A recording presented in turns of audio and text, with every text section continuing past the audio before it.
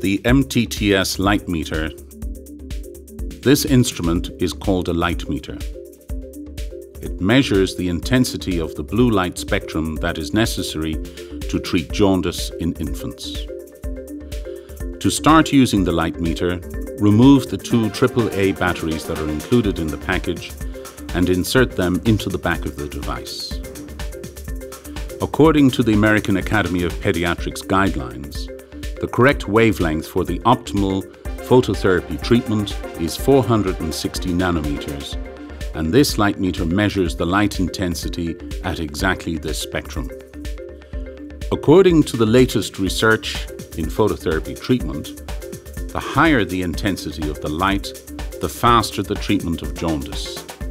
Therefore, the best phototherapy machines are the ones with the highest intensity. To operate the light meter, gently touch the green power symbol with your finger.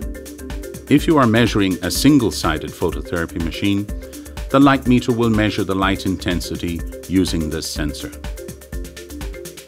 If you are measuring a double-sided phototherapy, the MTTS light meter reads the light intensity from both sides using the sensors on the front and back of the device and will display the sum of the values.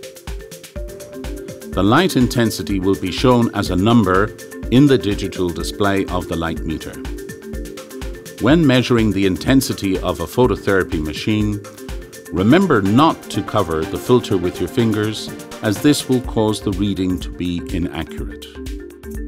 To determine the intensity of the treatment the baby is actually receiving, hold the light meter directly under the light at the same height as the infant. This will indicate the actual amount of light reaching the patient's skin. Now move the light meter around slowly in all directions, like this. This will show that different positions can have different values.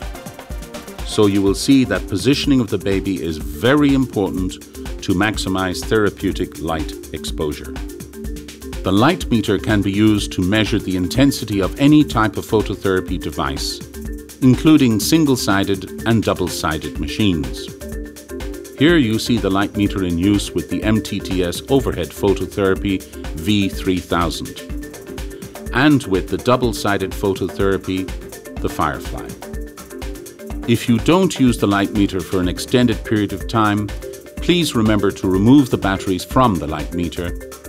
This will avoid damage to the unit and will preserve the device for long-term use. In addition, to help you ensure that a baby is receiving phototherapy treatment of adequate intensity, the light meter can also help you determine when a phototherapy device or its bulbs need to be replaced. A light meter can also be used as a tool for making clinical decision-making. Since more intense phototherapy treats jaundice more quickly, it is important that infants with the most severe conditions are treated with the strongest phototherapy machine available. The light meter will allow you to determine which available machines are providing the strongest therapy.